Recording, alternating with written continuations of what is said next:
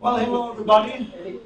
I think we can slowly convene to start for this panel on metaverse regulation, which I would say is a little bit diverse. We're not all people of low background here. But before talking about the panel per se, I would like to first allow ourselves to introduce a little bit here ourselves to the crowd. When it comes to my case, my name is Ioannis Revolidis. I am a resident academic lecturer at the University of Malta, both at the Center for Distributed Ledger Technologies, where we specialize on all kinds of emerging technologies, of course with a strong interest on blockchain, but Metaverse has been one of the main issues that we have been dealing with the past few months, and at the same time at the Faculty of Law. So I would say that I'm a typical law guy, therefore my approach, or at least I will try to make my approach not really narrow-minded and limited.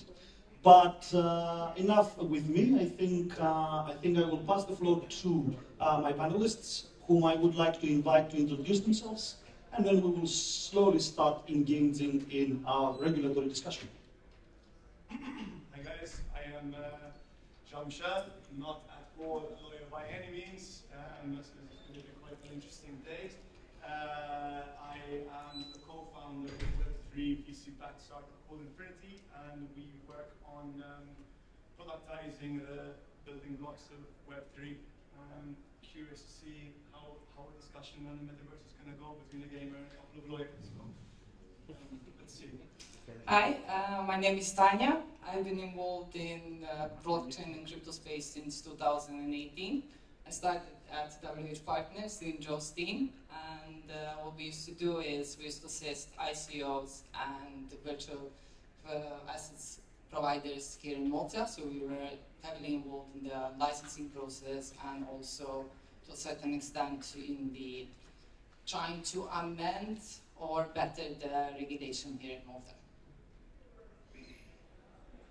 Hi, I'm Joe. I was her boss, but apart from that, back in the days, I was also the Chief Regulatory Officer of the Gaming Authority in Malta. I was also on the board of the International Association of Gaming Regulators. In 2016-17, I started to take an interest in blockchain, and I decided also to set up practice on blockchain within our firm. And from then onwards, I started focusing mostly on innovative technologies in general, but mostly, of course, anything related to crypto, NFTs, blockchain, but also in terms of gaming when it comes in touch with blockchain and innovative technologies, Metaverse and NFTs. So that's it. Excellent. So as you can see, we have people here that come from different backgrounds. Even those of us that have a legal background, we come from different streams. Colleagues, for example, are more into practice. I'm more into academia. Therefore, our outlooks, while converging in some points, they might be differentiating in others. But I think that I will start the discussion by exploiting the opportunity to talk to a gamer first. Sorry, colleagues. Because in my understanding, I don't want to open up the discussion of what is the metaverse. I'm sure that by now it has been established.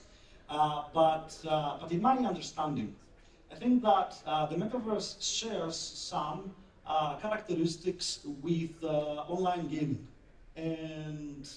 And before talking about regulating something, we need to be able to understand it, not what it is, but mostly what kinds of relationships are going to develop. So I would like to ask our gamer, why do people engage in gaming communities? Why do they prefer to play on online servers together and they don't isolate themselves, everybody playing in his own screen? Why do they look engagement and community? It's a hobby like everything else, right? Like riding a bike or doing crochet or whatever. It's its own hobby, you know. And typically, gaming is something like when you think of gamers, you just think of sort of kids in some cave somewhere, right? Just playing alone for long periods of time. And after doing that for many years, honesty always pays off. after doing that for many years, I realized, hey, listen, this is getting a little bit lonely. So let's explore the online space, and that's then began the days of sort of World of Warcraft and Counter-Strike and that sort of stuff. But in reality, it's online games create a different kind of genre, right? Right? So like if you're sort of playing an RPG like The Witcher, for example, and there needs to be Geralt of Rivia, that's its own sort of thing. But if you want to sort of take down a dragon where it's 39 other people, it has to be done online. Right? You don't have a LAN party with that many people around. So digital experiences, I think, are extremely powerful, and I think there's a lot there that's extremely untapped. And don't get me wrong, Jean-Michel, I mean, my gaming is limited to playing Age of Empires 2. So I'm not really, immersed in this kind of online cyber gaming. But if I'm not getting wrong, in these online gaming communities, all kinds of different technology always fails when we least want it to fail. It's always. Point. Okay. So I was about to ask you. I like the fact that people, and I like the fact that you confirm that people look for this kind of engagement. But my feeling is that in these online gaming servers, the interaction at some point might get heated. There might be, for example, people insulting one another, or people wanting to exclude one another.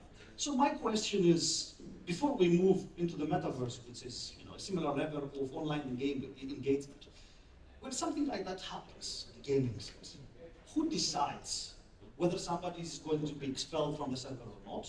Who decides whether somebody will be silenced or not? Who decides whether I get to tell an opponent player that his feet smell or not? Okay, so that's what the argument can be separated perhaps into frames. So typically, if you're playing any kind of MMO, massive multiplayer online game, there's sort of two governing bodies, right? There's, on the one hand, there would be a guild, and that guild would be a group of friends, and that guild would have a guild leader. And if you go against your friend, and then someone in that guild is going to probably get pissed off, and the guild leader is going to come down and say, okay guys, something has to happen here. Either you're wrong or you're wrong, and you're out. But you're out of the guild, you're not out of the server. It's a little different. And then if things get a little bit more serious, and then typically a game master would get involved, and an individual would report another individual, and then you have a mini litigation process, right? So with its own appeal and stuff like that. Interesting. So what Jean-Michel was describing is, in essence, some kind of a self-regulated community, which now obliges me to turn to my colleagues and ask them, both of you, how open are you to the idea of self-regulation for such digital communities? How far do you think it can bring us? Or in how far we might still need to revert to some kind of an external supervising body that will be keeping in mind that the digital environment will not pose larger threats to rights than physical environments do? So basically, I think when we're looking into the regulation of gaming environment and even later on metaverse, I would say that there are two levels, right? So we would have one level which is on that platforms level, on the metaverse level, and there you could potentially have community regulating certain aspects of it. And then there is another layer, which is a layer on top, let's say, that we should have a set of standards across all the platforms and all the metaverses. And why? Because we, even in physical life, right, we have, physical world, sorry, we have regulations which are protecting us, right? They're ensuring our safety, health, protecting us from crime, and so on. So this is, if we're going towards having a mix between a virtual and physical world, this is exactly what we need to ensure. Now, to go back to your question, in metaverse, right, and again, I'm not a gamer, so I don't know how these things work, but you can regulate the set, you can have the set of rules being brought up by the community, right? But that's specific for that game. Would that community be able to create a set of rules which resembles the rules that we have in physical world? Would they have the true understanding of the regulation that needs to be implemented in order to protect them? So I would say that we do need two sets of rules. And community ones should follow the external one. I agree, but to add to that, as much as I am a very forward-thinking lawyer and I try to embrace change and technology and also growth and innovation as much as possible, I'm afraid that when big commercial interests come into play, it's very difficult for anything to be self-regulated. As long as it's a group of people that are just entertaining themselves, yes, self-regulation should be enough. It's like a small tournament, football tournament or whatever that we used to do when we were young, and we used to have sort of self-regulation. We used to have our share of problems, but in the end we used to. The moment that you had serious prizes in place, self-regulation didn't work anymore. And you needed someone external to come and draft the matches, because otherwise it would be a whole war. And I believe that applies to everything in there. So sorry if I'm interrupting you, but this is an interesting point. Would you like to elaborate on what makes you skeptical towards self-regulation when big commercial entities happen to dominate certain online environments? Look, I've experienced this partially in the gaming industry when I was a regulator. And as a regulator, we're very open-minded in Malta, and we tried to give as much leeway as possible for operators to be able to innovate and to come up with new, modern business models and solutions. And in terms of advertising, we used to sort of give them the possibility of self-regulating as much as possible. Unfortunately, the moment that the industry really started growing and big interest came into play, then it didn't work. Because you have those group of really serious operators that would agree between themselves to have this sort of self-regulation in place, but then you have the other operators who will never manage to compete with these big ones, who try to cut corners in order to be able to survive or grow to reach the other big ones. And that's where self-regulation fails, because unless, in self-regulations, unless everyone is on the same level playing field and everyone is agreeing and complying to that self-regulation, then it will completely disintegrate. If I may, let me tell you why I disagree with that point specifically, and why I think you're absolutely right as far as the gambling world goes. I just don't think it transposes equally onto the esports world. So if I go onto the website of somebody in you know, like serving a poker game, for example, right? If something bad is going on that site, then I'm going to leave and I'm going to go onto someone else's site and I can play poker there, right? And it's all good.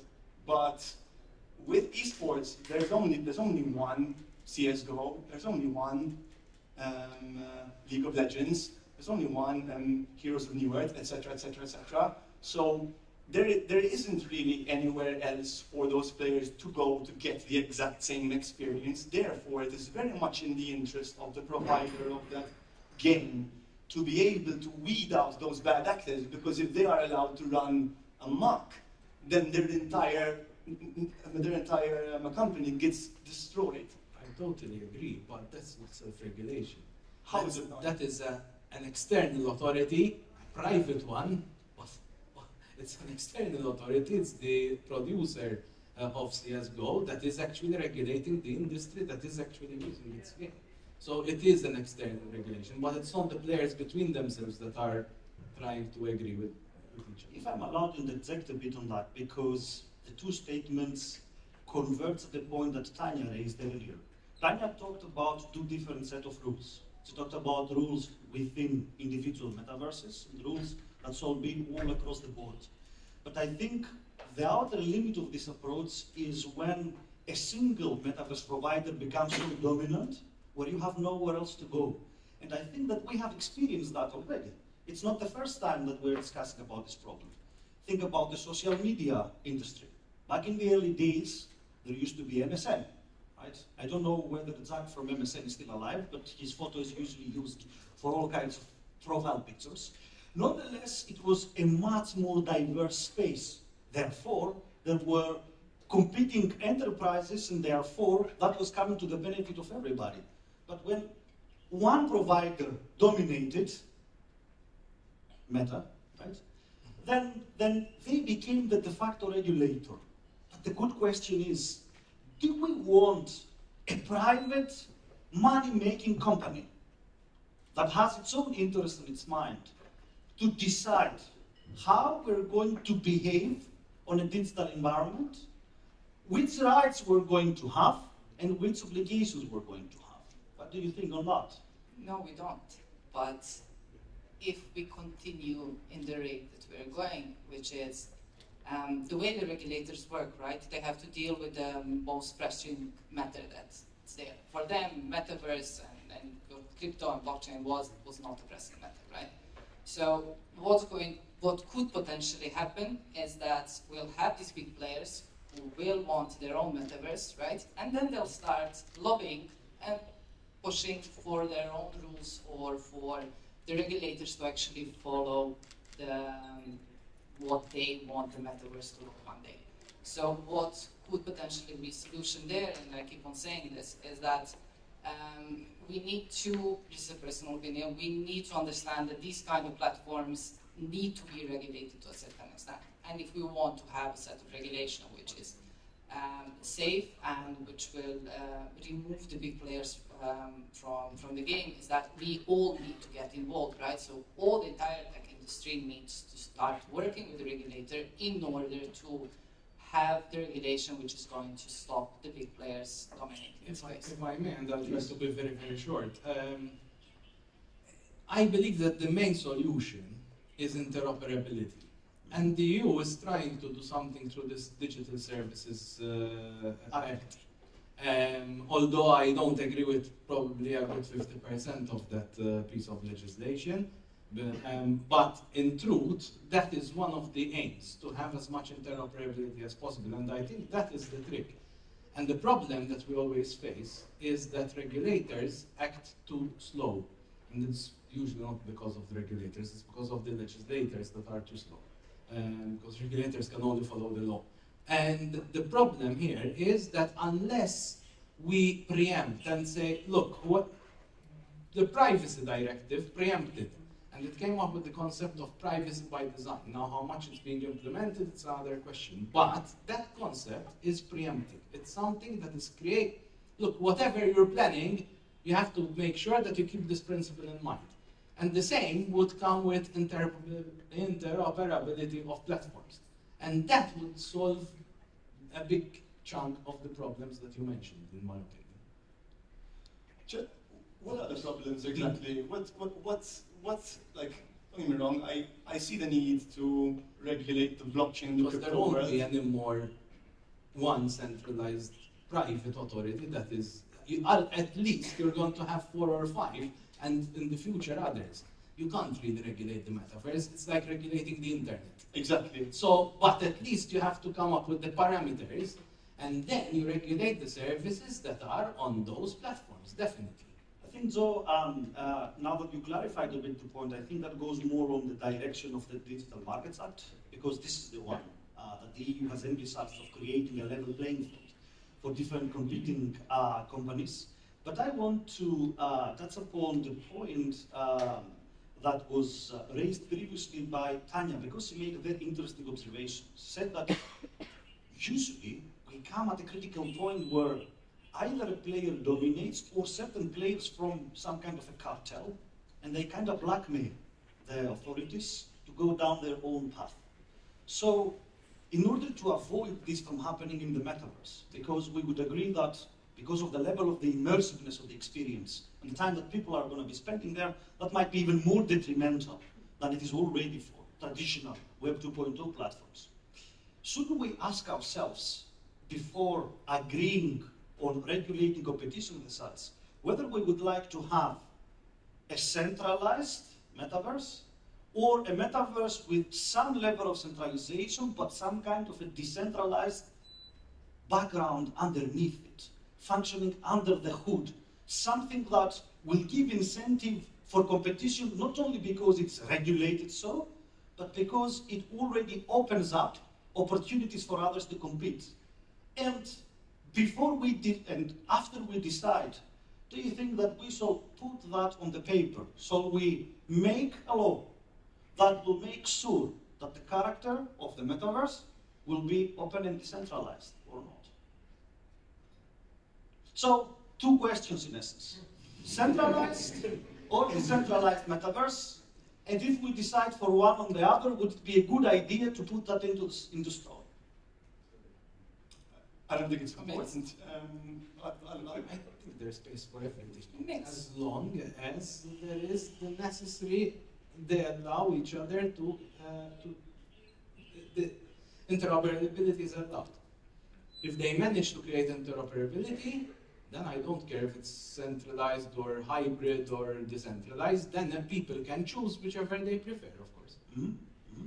Jean-Michel, you wanted to object to something. Yeah, I think it's like, as much of a sort of fan of centralization as I am, I think it's kind of irrelevant as to sort of whether the metaverse is going to be centralized or centralized, and whether, once we figure it out, whether we should sort of ink that down to paper, right? I think there is no point in forcing a specific kind of approach on someone, especially in a day when things are quite early. Now, don't get me wrong, I hear you guys in the sense that eventually there will be some sort of consolidation and everything will sort of move to one or two big players, like what happens in every kind of mature industry. I agree with you, but it's also extremely early, and stifling innovation with regulation to solve problems which do not yet need solving, I don't think is a way forward. I don't think we're going to have so much innovation if we do not have regulation. Because in order for many players, and even if we're talking here about iGaming, they need a clear set of rules in order to enter into space and know what they can or they can't do. And we had this thing with blockchain started here in Malta, right? The reason why people were coming here was for the legal certainty. Now, whether they got it or not, it's a different question. But this is the same thing. Like, if you want this to have really a mass adoption eventually, right? You need regulation to provide certain safety, and even like with regulation and having a central entity, right? It will be very easy to use, and then on the other hand, you also need something which is not regulated, or even if we're looking at it saying that it's decentralized. Why? Because you do need innovation there as well, right? So there you'll get the new ideas, but in the centralized part, you'll just get the opportunity for everyone to enter into that space. Okay, so take, for example, Fortnite, right, which 300 million players, zero regulation. First event, they did a live stream of Travis Scott. I think there were 60 million live viewers, no regulation, all the innovation in the world, all the mass adoption in the world. Where's the benefit of regulation? You got me there? No, I'm tempted though to use your initial statement when I asked you about how gaming communities deal with problems, because yourself, you identified different levels of risks and problems and different levels of interventions. And you said that, in essence, if I understood the argument, was the higher the stakes were, the higher the level of involvement by an authority that was outside of the gaming community. So in the case of Fortnite, for example, the stakes might have been relatively low. This is why the community was able to make it up for whatever was happening. But what we stake is our fundamental rights? For example, our right to consumer protection, our right to privacy. The good question here is, shall we trust the platforms to do that? Or shall we have some kind of external standards that the platforms will have to make sure to abide by? And, because I agree on the level of stifling innovation and making it difficult to enter a market, we need to remember that in Europe, we are kind of privileged because we live in a continent where the level of technology regulation is high. And why I say we're kind of lucky? We're kind of lucky in the sense that while the EU has usually been accused for red taping, what the EU is trying to do is to protect the Charter of Fundamental Rights online, right? Yeah. And while I agree that, of course, that puts a lot of entry costs in it, on the other hand, it comes with certain benefits. But to validate the point that we might stifle innovation, indeed, if somebody wants to enter the social media market nowadays in Europe, it is practically impossible. And one of the major reasons is GDPR compliance. In legal circles, we joke sometimes, and between ourselves we say the GDPR is the beloved law of Facebook. Why? Because it makes it almost impossible for competitors, especially those of smaller sizes, to enter the market, to innovate in the market, and disrupt it. Right? So I agree in that regard that we need to be careful to find the right balance. Right? But I think that we should not ask too much from the legislators or the regulators, because while we do have the comfort of this event and these chairs to reflect a little bit upon that, they have to deal with very complicated, everyday real scenarios. But what I think we can deceive from this discussion, I think that it is time to be wrapping up, because the timer has been already warning us that we should do that, is that I think that we would all agree that while regulation might be necessary, right, it must come in the right dosage, so not too much and not too early. And while regulation is necessary, we need to be flexible on the sources of regulation. Good kind of regulation might come from self-regulatory mechanisms, but we must be ready to monitor the outer limits of self-regulation and ready to interfere at the level where we feel that self-regulation might not secure a fair solution. And I think that this principle-based approach, without entering too much into detail, would be a good regulatory strategy. And I think, at least from what I read, that these are the intentions of the European Union. I speak mostly of the European Union because this is the area of law that I know the best, but I can confirm that in a very recent communication of the European Commission just a couple of days ago, they envisage their involvement in the metaverse as hands-off in the beginning. They don't want to interfere or create anything new. They want to trust existing legislation. They are open to certain levels of self-regulation, but what the EU is not willing to negotiate, that is the fundamental rights. I think I have to thank my panelists for this very engaging discussion, and all of you for tolerating us for this 25 minutes. Thank you.